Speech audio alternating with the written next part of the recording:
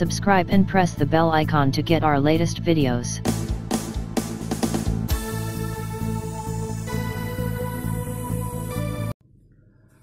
Hello दोस्तों, आज आपका स्वागत है मेरे इस YouTube के चैनल पे जिसका नाम है EDU-CAREER। आज की इस वीडियो के अंदर मैं आपको बताऊंगा डिफरेंशियल इक्वेशन की प्रॉब्लम किस तरीके से सॉल्व करना है। तो डिफरेंशियल इक्वेशन जो है एक्चुअल में कहाँ पे हमको आती है, कहाँ पे हमें प्रैक्टिस करनी पड़ती है, वो इंजीनियरिंग के फर्स्ट ईयर या सेकेंड ईयर के जो मैथ्स होते हैं उसके अंदर ज्यादातर यूज होती है और बहुत सारी जगहों पे ये इक्वेशन यूज होती है। तो ये मेरा पहला, इसके अंदर 3 से 4 टाइप आती हैं। ये मैं उसके पहले टाइप का जो प्रॉब्लम है, ये प्रॉब्लम मैं आज आपको बताऊंगा किस तरीके से इस प्रॉब्लम को बहुत आसानी से किस तरीके से इस प्रॉब्लम को हम कर सकते हैं। तो ये उसकी पहली टाइप है। पहली टाइप में एक्चुअल में होता क्या है, पहली टाइप के अंदर यहाँ पे जो मेरा फंक्शन होता है वो एक्सपोनेंशियल फंक्शन होता है। ये जो मेरा प्रॉब्लम होता है वो एक्सपोनेंशियल प्रॉब्लम आता है। यहाँ पे वैल्यू मेरी एक्सपोनेंशियल वैल्यू आती है। अब इसमें ये जो इसका जनरल एक सोल्यूशन आता है, इसका सोल्यूशन आता है y के फॉर्मेट में। y is equal to yc plus yp। इस तरीके से इसका फाइनल आंसर मुझे होता है, मालूम करना रहता है y के फॉर्मेट में या x के फॉर्मेट में। फिर यहां से अब मेरे को 2 वैल्यू मालूम करना है, एक तो yc मालूम करना है, दूसरी वैल्यू मुझे yp मालूम करना है। तो yc मुझे कहां से मिलेगा, ये जो मेरी लेफ्ट हैंड साइड की इक्वेशन है, ये मेरी लेफ्ट हैंड साइड की इक्वेशन से मुझे yc मिलेगा और राइट हैंड साइड की जो इक्वेशन है उससे मुझे yp मिलेगा। अब yc निकालने के लिए मैं इस इक्वेशन का यूज करूंगा। तो मैं ये इक्वेशन एज इट इज जैसी है उसी तरीके से ये इक्वेशन मैं लिखता हूं। तो पहले मैं लिखता हूं ये पूरी इक्वेशन जैसी है वैसे लिखता हूं। 6d square y bye dx square plus 17dy bye dx plus 12y और यहां पे मैं इक्वेट करूंगा इज इक्वल टू 0। ये मेरी पहली कंडीशन। इस तरीके से ये इक्वेशन को मुझे नीचे उतारना है और फिर क्या करना है, इसको इक्वेट करना है 0। उसके बाद मुझे क्या करना है, d बाई डी एक्स को, ये जो मेरी value d by D x square d by D x, यहाँ पे इसको रिप्लेस करना है। तो मैं यहाँ पे आपको रिप्लेस करने का बताता हूँ उसको रिप्लेस कैसे करना।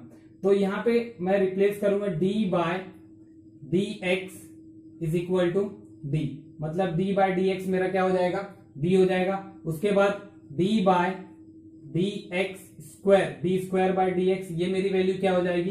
अब यहाँ पे जब मैंने कॉमन निकाल लिया, सॉरी यहाँ पे मैंने नहीं दिखाया था, ये कॉमन निकाल लिया। उसके बाद यहाँ पे ये वैल्यू को मैं कैसा रिप्लेस करूंगा, डी स्क्वायर से।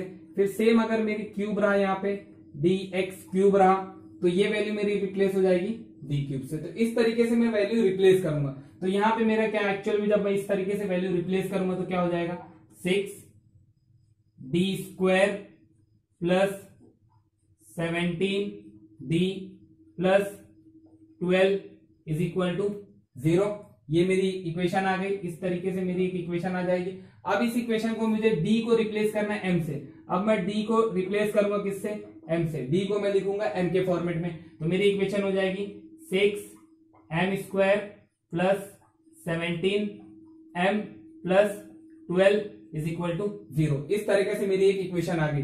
अब इस इक्वेशन के बाद ये मेरी इतनी इक्वेशन मैंने सॉल्व कर ली। अब इसके बाद मुझे इसका फैक्टर निकालना है। तो फैक्टर निकालने के लिए हम लोग कैलकुलेटर का यूज करते हैं इंजीनियरिंग में। तो कैलकुलेटर से आप फैक्टर निकाल सकते हैं। तो फैक्टर कैसा, इसका 2 फैक्टर आएगा, एक इसका फैक्टर आएगा, आप कैलकुलेटर से निकाल सकते हैं। अगर नहीं आता निकालने, आपको नहीं पता है तो मैं वो उसका डिस्क्रिप्शन अपनी वीडियो के अंदर नीचे बताया हूं।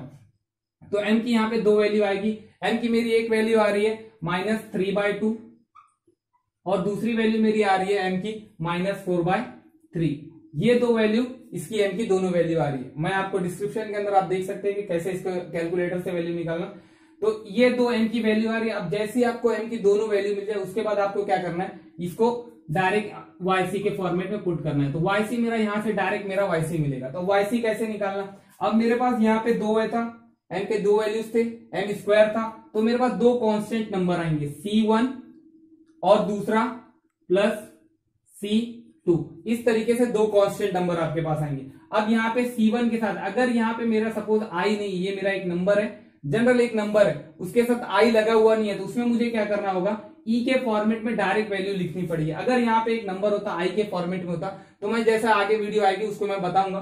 तो अभी इस वीडियो में अगर मेरे पास सिंपली एक नंबर है 3/2 या 3 या 3/4 ऐसे कोई नंबर है, तो उसको मुझे e के फॉर्मेट में, एक्सपोनेंशियल फॉर्मेट में लिखना होता है। तो यहाँ पे e⁻² ये पूरा नंबर आएगा -3/2x। यहाँ पे x क्यों आ रहा है, क्योंकि यहाँ पे बेस में आपके पास x था, इसके लिए यहाँ पे x आ रहा है। फिर यहाँ पे फिर ये वैल्यू इधर भी e के फॉर्मेट में वैल्यू आएगी e⁻⁴/3x, ऐसी हो गई। फिर उसके बाद अब ये मेरा पूरा yc मेरा कंप्लीट हो गया। ये yc की वैल्यू आ गई। अब मुझे क्या करना है, yp निकालना है। तो yp निकालने के लिए मैंने जैसा कि आपको बताया कि yp निकालने के लिए आपको इसका यूज करना पड़ेगा, इसका यूज आप yp के लिए करेंगे। तो yp के लिए मैं फॉर्मूला लिखता हूं, yp इज इक्वल टू मेरा क्या हो जाएगा, ये value e raise to minus x, और डिनोमिनेटर में क्या वैल्यू आएगी, जो अपने हमारी जो ये फॉर्मेट पूरा कर रहे थे, जहां पे डी के फॉर्मेट में जो वैल्यू थी मेरी, ये वैल्यू, ये पूरी वैल्यू उधर नीचे आ जाएगी। तो ये पूरी वैल्यू नीचे आएगी 6d square plus 17d plus 12, ये इस तरीके से ये वैल्यू आपको लिखना है। जब भी ऐसा फॉर्मेट है yp निकालने के लिए आपको क्या करना पड़ेगा, यहाँ पे जो इक्वल टू के बाद जो वैल्यू है वो वैल्यू, उसके बाद डी के फॉर्मेट में जो आपके पास वैल्यू थी उस वैल्यू का यूज करना है। उसके बाद आपको क्या करना है, यहाँ पे अब यहाँ पे जो इसके पास ये x के पास x को छोड़ के यहाँ पे जो नंबर प्रेजेंट है वो नंबर आपको यहाँ पे प्लेस करना है। फॉर एग्जाम्पल सपोज मेरे पास यहाँ पे मैं बताता हूं आपको, मेरा एक नंबर है e raise to minus 2x है, तो मैं d की जगह पे प्लेस करूंगा -2, और मेरे पास एक एग्जांपल है e रेज टू 9x है, तो वहां पे d की जगह पे मैं प्लेस करूंगा 9। मतलब यहाँ पे एक जो कांस्टेंट नंबर है वो कांस्टेंट नंबर को d से रिप्लेस करूंगा। तो यहाँ पे मेरा 1 है, तो d मेरा रिप्लेस होगा -1 से।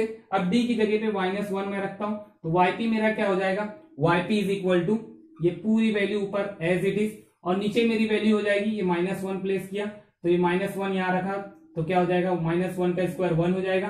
फिर यहाँ पे जब -1 रखूंगा 17 इंटू -1 -17 हो जाएगा, और ये वैल्यू +12। तो इसको जब मैं सॉल्व करूंगा तो मेरा आंसर 1 आएगा बेस में, तो e raise to -x base में 1। ये मेरा yp निकल गया, ये मेरा yc निकल गया। अब इसका फाइनल सोल्यूशन जब आपको मालूम करना है, तो फाइनल सोल्यूशन इसका क्या होगा, जैसा कि मैंने प्रॉब्लम में पिछले प्रॉब्लम में बताया था, सॉरी इसी एग्जांपल में मैं आपको बताया था, yc प्लस yp। तो yc की जो वैल्यू है, yc की वैल्यू यहाँ पे आपको प्लेस करनी है, और yp की जो आपकी ये वैल्यू है, ये वैल्यू आपको यहाँ पे प्लेस करनी है, और इसका ये पूरा जनरल सोल्यूशन हो जाएगा। तो नेक्स्ट जो वीडियो मैं इसके बाद जो नेक्स्ट वीडियो बताऊंगा इसी टाइप के दूसरे एग्जांपल में लूंगा।